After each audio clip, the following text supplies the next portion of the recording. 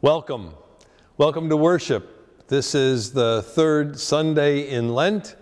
We're at the heart of this season of Lent, and I hope that for you, wherever you are, members of St. Mark's Lutheran Church, friends here in China Grove, North Carolina, or wherever you are, that this has been a season of spiritual renewal for you. The Church has set aside these 40 days for us to dig deep into our souls and to renew our love of Christ, to hear God's Word speak words to us, and to be prepared for the coming celebration of Jesus' new life, the life that He gives to all on Easter Sunday. So welcome as we hear God's Word, sing God's praises, and offer our prayers to God's gracious ears.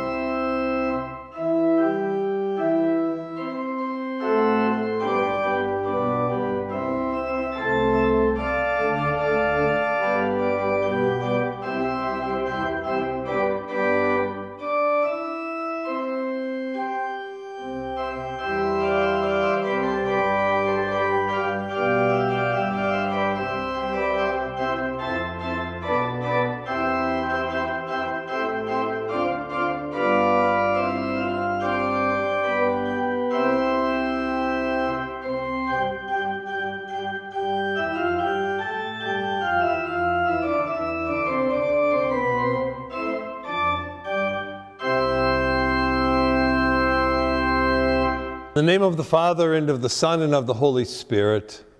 Amen. Almighty God, to whom all hearts are open, all desires known, and from whom no secrets are hid, cleanse the thoughts of our hearts by the inspiration of your Holy Spirit, that we may perfectly love you and worthily magnify your holy name. Through Jesus Christ our Lord. Amen. Let us confess our sin in the presence of God and of one another. Most merciful God, we confess that we are captive to sin and cannot free ourselves. We have sinned against you in thought, word, and deed, by what we have done and by what we have left undone. We have not loved you with our whole heart. We have not loved our neighbors as ourselves. For the sake of your Son, Jesus Christ, have mercy on us. Forgive us, renew us, and lead us, so that we may delight in your will and walk in your ways, to the glory of your holy name. Amen. In the mercy of Almighty God, Jesus Christ was given to die for us, and for his sake, God forgives us all our sins. As a called and ordained minister of the Church of Christ and by his authority, I therefore declare to you the entire forgiveness of all your sins in the name of the Father, and of the Son, and of the Holy Spirit. Amen.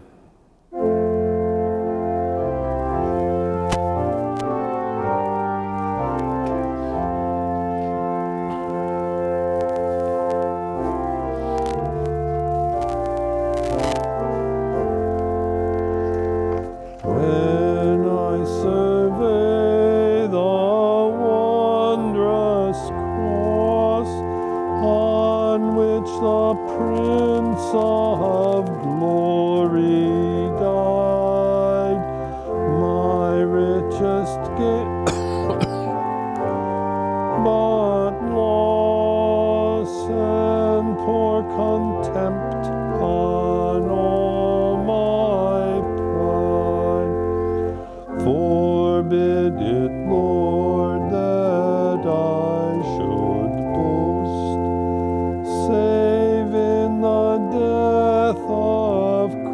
Christ my God, all the vain things that charm me most, I sacrifice them.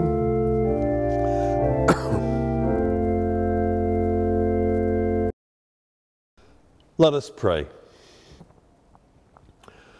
Holy God, through your Son, you have called us to live faithfully and act courageously. Keep us steadfast in your covenant of grace, and teach us the wisdom that comes only through Jesus Christ, our Savior and Lord, who lives and reigns with you and the Holy Spirit, one God, now and forever. Amen. This morning comes from the 20th chapter of Exodus, verses 1 through 17. God spoke all these words. I am the Lord your God, who brought you out of the land of Egypt, out of the house of slavery. You shall have no other gods before me. You shall not make for yourself an idol, whether in the form of anything that is in heaven above, or that is on the earth beneath, or that is in the water under the earth. You shall not bow down to them or worship them. For I, the Lord your God, am a jealous God, punishing children for the iniquity of parents, to the third and fourth generation of those who reject me, but showing steadfast love to the 1,000th generation of those who love me and keep my commandments. You shall not make wrongful use of the name of the Lord your God, for the Lord will not acquit anyone who misuses his name. Remember the Sabbath day and keep it holy. 6 days you shall labor and do all your work. But the seventh day is a Sabbath to the Lord your God. You shall not do any work, you, your son or your daughter, your male or female slave, your livestock, or the alien resident in your towns. For in 6 days the Lord made heaven and earth, the sea, and all that is in them, but rested the seventh day. Therefore the Lord blessed the Sabbath day and consecrated it.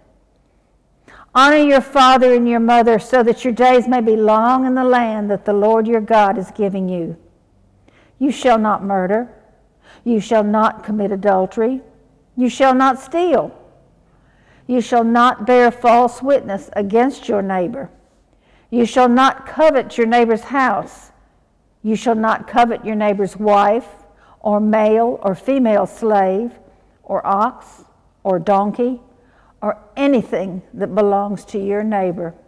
This is the word of the Lord.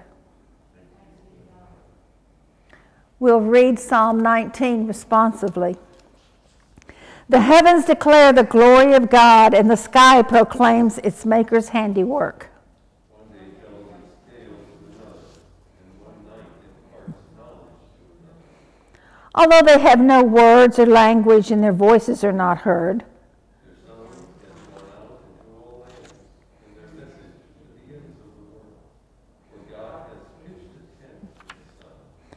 It comes forth like a bridegroom out of his chamber. It rejoices like a champion to run its course. It goes forth from the uttermost edge of the heavens and runs about to the end of it again. Nothing is hidden from its burning. The teaching of the Lord is perfect and revives the soul. The testimony of the Lord is sure and gives wisdom to the simple. The statutes of the Lord are just and rejoice the heart. The commandment of the Lord is clear and gives light to the eyes. The fear of the Lord is clean and endures forever. The judgments of the Lord are true and righteous altogether. More than these are they than gold, more than much fine gold, sweeter far than honey. By them also is your servant enlightened, and in keeping them there is great reward.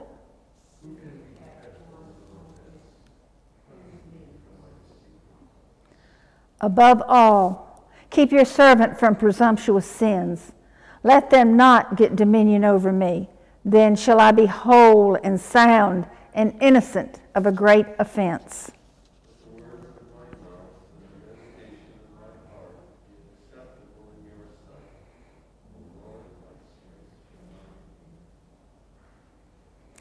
The next lesson is from 1 Corinthians chapter 1, verses 18 to 25. The message about the cross is foolishness to those who are perishing, but to us who are being saved, it is the power of God. For it is written, I will destroy the wisdom of the wise, and the discernment of the discerning I will thwart. Where is the one who is wise? Where is the scribe? Where is the debater of this age? Has not God made foolish the wisdom of the world? For since in the wisdom of God, the world did not know God through wisdom, God decided, through the foolishness of our proclamation, to save those who believe. For Jews demand signs, and Greeks desire wisdom, but we proclaim Christ crucified, a stumbling block to Jews and foolishness to Gentiles. But to those who are the called, both Jews and Greeks, Christ the power of God and the wisdom of God.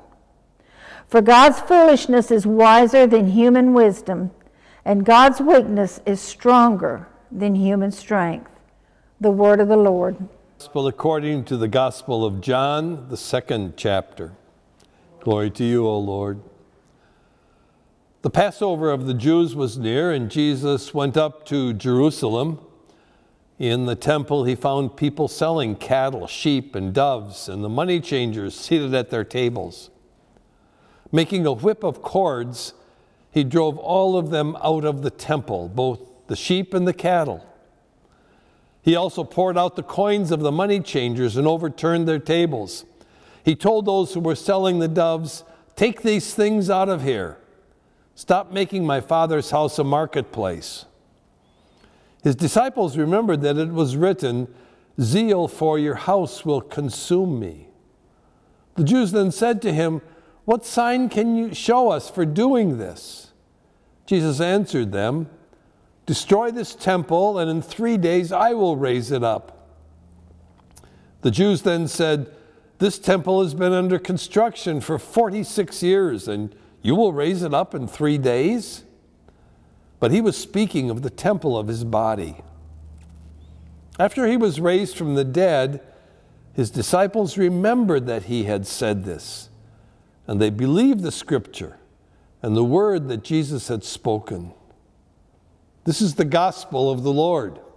I invite you to join us in making confession of our faith in the words of the Nicene Creed. We believe in one God, the Father, the Almighty, maker of heaven and earth, of all that is seen and unseen. We believe in one Lord, Jesus Christ, the only Son of God, eternally begotten of the Father, God from God, light from light, true God from true God, begotten, not made, of one being with the Father. Through him all things were made. For us and for our salvation, he came down from heaven, was incarnate of the Holy Spirit and the Virgin Mary, and became truly human. For our sake, he was crucified under Pontius Pilate. He suffered death and was buried. On the 3rd day, he rose again in accordance with the Scriptures.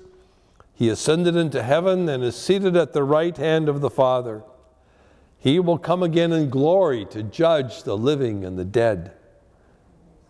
We believe, and his kingdom will have no end.